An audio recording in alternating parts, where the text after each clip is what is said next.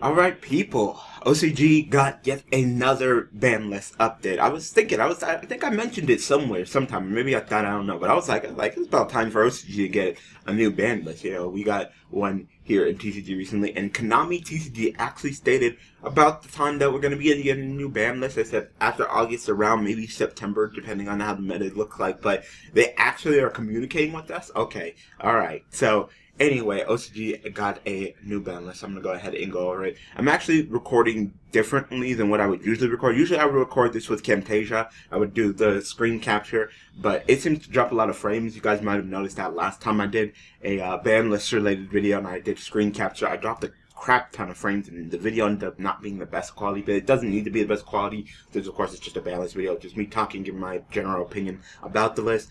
So now I'm actually recording with OBS and doing a window capture with OBS, which drops way less frames.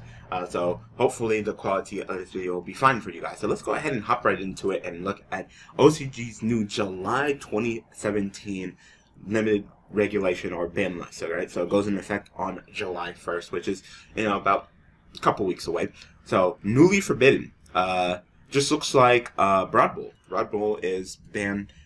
And you know what? That's understandable. I actually talked about that a lot. I probably didn't bring it up on the channel, but definitely when people ask, you know, how to hit Zoo, I'm like, you pretty much, Zoos are so good because they're one card exceeds. You have to hit them to the point where, despite this gimmick that they have, that they're one card exceeds, which is of course great, you got to make them not even want to be played. You know, like they hit Dryden, and Dryden's one of the key things because of course, you know, it's during the player's turn pop. In fact, can get your opponent. But Broadbull too, you know, make that detach search. That's literally just like I summon one card, I slap one card, I detach, I search, I just +1. You know. So with Broadbull and Dryden, you essentially going +2 off with just one Zoo card. So that's what I said. It's one of the key things that they had to do with Zoo is that they have to pretty much get rid of all the cards that make you want to play it. With no Dryden and no Broadbull, I mean, do you really want to play Zoo? You know, look at all the other Exceed cards. Is there really anything? What can you really do with Zoo without Broadbull and Dryden, right? So, first I tried thinking that just banning Dryden would be enough, but no, they had to ban Broadbull too, because Broadbull is just that free +1 search. So, that in itself is just nice to throw in. So, that's fine. That's a fine ban, you know. Now, probably Rat could probably stay at 2, but like I said, Barrage, no.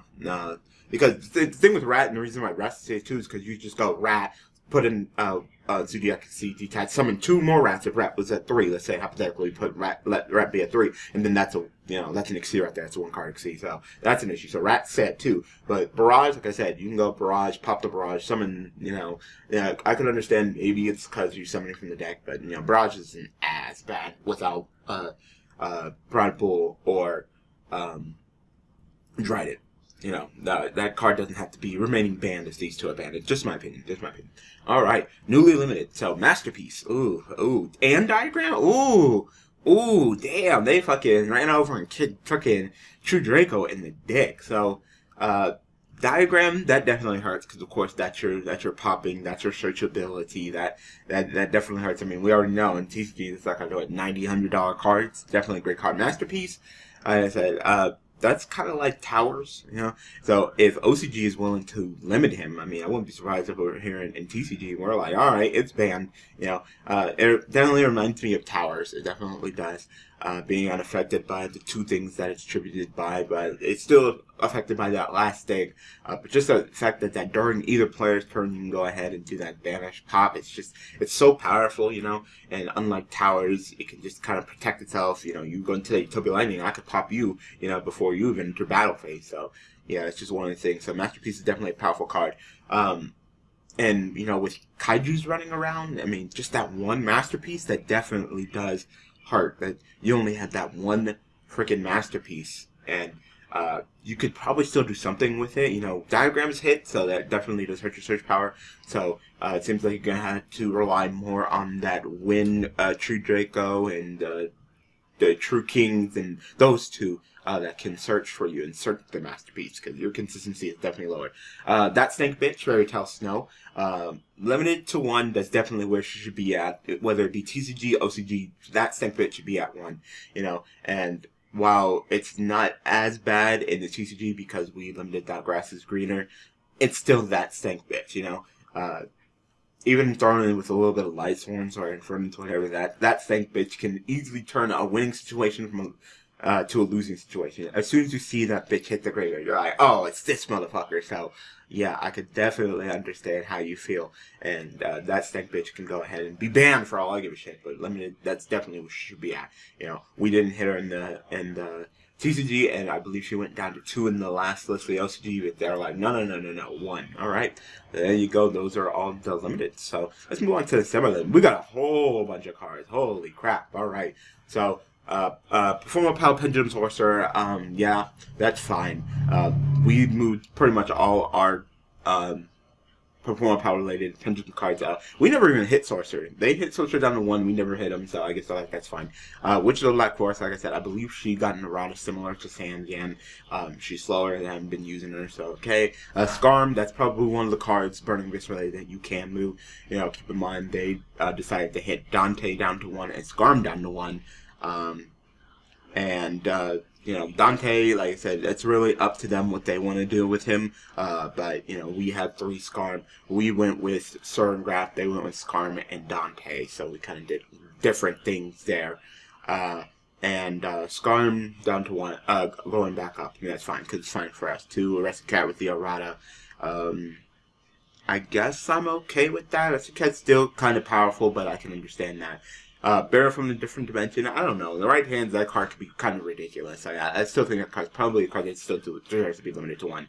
Card of Demise. I can't tell if that's an up or down. I want to say that's a down for OCG. Yeah, probably a down. Thinking with True Dracos, it's probably a down. So, semi-limited. That really doesn't do too much. I mean, of course, as you know, semi-limited is kind of like that spot where it's kind of like, meh, you know. Yeah, a lot of these cards probably go up to 3. Like, Sorcerer will go up to 3, Witch will go up to 3, Scarm will go up to 3, Cap will probably go up to 3. No one OCG Burial will probably go up to 3. So, Card of Demise going down to 2. Like I said, it really didn't do anything. Preparation of Rites, I'm assuming that's going back up. So, off of, Necro, so they'll probably put that up to 3. Saqlifice. So they're giving Saqlifice back. I believe they already have triple, Scout. And they have triple skill drain, so like it's pretty much just giving Cleese all their cards back. They're like, you know what? Pendulums at our state in the game, they're pretty much dead. Even if you have all them Pendulum monsters and Clee monsters in your extra deck, you can only summon 1 back from your into your extra deck spot, unless you have a Link monster. So I guess they're like, fuck it, who cares? But you know, Saqlifice, I mean, that doesn't really have to do anything to the Pendulum mechanic. I can literally just summon a Clee, equip it with a Saqlifice, you know, and you know, you already know I'm good. So yeah. Dark Hole to 2, so they now have 2 Dark Holes, 1 Slumber, and no Regeki. So, you know, it's still, the ratio is still off between us and the OCG, but they do have 3 Toronto Tributes. So, Terraforming, I always thought that was a card that was going to need to get hit at some point. So not only did they put Diagram down to 1, but they put Terraforming down to 2, you know? So, ooh, you know? It definitely seems like maybe they'll switch around because you can clearly see they have Union Hangar and Dragon Ravine. So I could definitely see maybe like Terraforming going down to 1 and Union Hangar going back up to 3 and Dragon Ravine going back up to 3. So they hit Union Hangar and OCG to hit ABC. We never did, and that kind of just got power crept, which is not really, in my opinion, a way to keep your game in check. Is that, you know, you're releasing so powerful shit that your list to keep things in check is slower than you know, the product that you're producing. But hey, you know, and Dragon Ravine, I believe we have 2 Dragon Ravines, so they're like, hey, alright, that's fine. Wavering Eyes, I don't know how I feel about that. Just the fact that matters is that you can just set your Pendulum scale, pop it, and search for any Pendulum monster, you know? Like, Wavering Eyes is still a powerful card, you know? It's just adding more consistency to Pendulums. You really don't need it. You know, we banned Wavering Eyes, they limited to 1, but they're just like, hey, Pendulums are dead. And it's like, not necessarily, but hey, that's OCG, they're way more liberal than us. And then they finally, Solemn Strike gets hit. Like, wow. And it's actually them, not us, you know. So, of course, as we know, Solemn Strike is actually getting a reprint here in the TCG soon. I believe in like a special edition. So, I can understand them not hitting it here in the TCG, but the OCG, finally. I thought they were just being so liberal that they're just like, it's not that bad. Like, it really is. So, yes, finally, Solemn Strike is hit to 2 in the OCG. So, that's promising for us. That really is. So, because they do have input on our actual ban list. So they're like, hey, we put down to 2, and maybe us being really, you know, conservative will be like, hey, you know, fuck that card. Strike, go down to 1, and I'll be happy with that. Let's go on to the Newbie Unlimited. So, oh my god. Is that BLS? Wow. If I said there was a world, there would be a world where BLS would be at 3. BLS, Black Cluster Soldier, Envoy being at 3 with Chaos Sorcerer at 3. Holy crap. Like, that... That's when you know this game has been power cracked to hell. When you know, then fucking be like, I don't even care. Like, TCG, like, can we just keep BLS? Like, I wasn't a big fan when Chaos Stork went to 3, but they have 3 BLS and 3 Chaos Stork. I will fucking, like, just summoning 2 of them motherfuckers can kill you, but 3, like, wow. Wisdom Eye, like I said, we did that. Armageddon Knight, yes, finally. You finally took Armageddon Knight, my homie Armageddon Knight, off the freaking list. He's been on the list for a cool minute. He got hit when Shadal's. Armageddon Knight, of course, sending the Shadals and getting their effects. But the funny thing is, Armageddon Knight got hit before Mathematician, you know? And it's just like, wow. So, Swirl Slime, they put him up to 3, I guess, you know, DDD's power crept and definitely hurt from the changes. So, they're just like, alright, you can have your cards back. So, but I believe Kepler might still be at 2. So, because I believe Swirl Slime and Kepler were hit. So, yeah. So, Kepler, I believe, is still at 2. Goyo Guardian with Sorcerer, who cares? Ignister back at 3. And like, this is still a powerful card, but I said maybe with the changes, maybe they're like, fuck it, you know, the Dracoslayers or whatever, no one is really doing them, so I guess he can go off the list.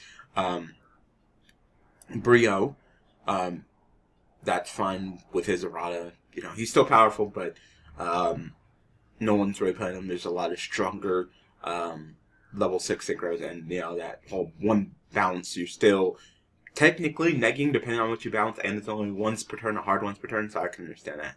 And you can only bounce your opponent's cards. And brain control, like I said, brain control hasn't been the issue. It's been mind control over there, because of course brain control you can only take a monster that can be normal summoned or set. Mind control, on the other hand, you know, you snatch up anything that's face up, and it's like, oh, you can't tribute and attack with it. It's like, yeah, but I can still exceed with it. Or what they've been doing over there in OCG land, link summoning with it. So I'll snatch your monster up and, you know, link summon with it, and you're not getting that shit back. So I've been seeing a lot of OCG decks running 2 to 3 mind control or brain control. So yeah, that's definitely something different. Switch around with those 2 cards, where it's like mind control's always been fine. That's at 1, and brain control, no, the card's banned. And now it's like brain control's at 3, but mind control, that's starting to be an issue. So yeah, just how interesting a simple errata change, and you know, just how rulings in the game evolves.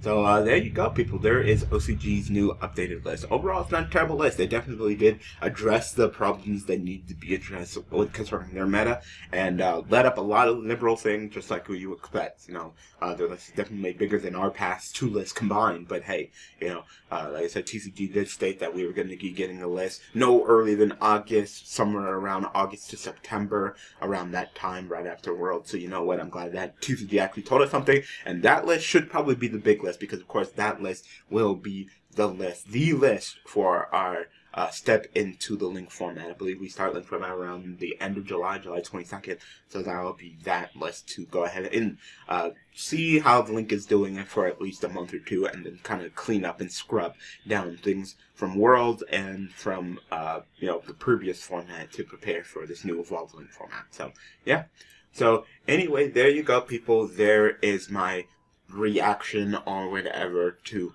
overview of the OCG's July 1st ban list. So in the comment section below, tell me what you guys think in the comment section below. As I said, I'm using OBS to record this, so hopefully it went great. Looking at my statistics and my CPU, I'm at like 1.3% with all my internet tabs open. Like I said, I have a beast of computer, everything is fine. And of course, this isn't too taxing. It's not like I'm playing a game or anything. So hopefully, when it comes to recording things that need to record the screen, I can record OBS, and you know, I just use Camtasia for editing. So simple as that.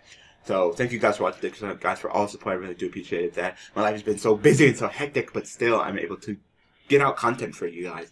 So if you guys haven't already, make sure to hit that like button, subscribe button, bell for notifications. Of course, I'll be back for more, you know, ban list related videos whenever they pop up. TCG, OCG, and of course ban list prediction. Now, since we know when we have a general time when the TCG ban list will come, I can actually do a ban list prediction instead of just surprise, here's the ban list.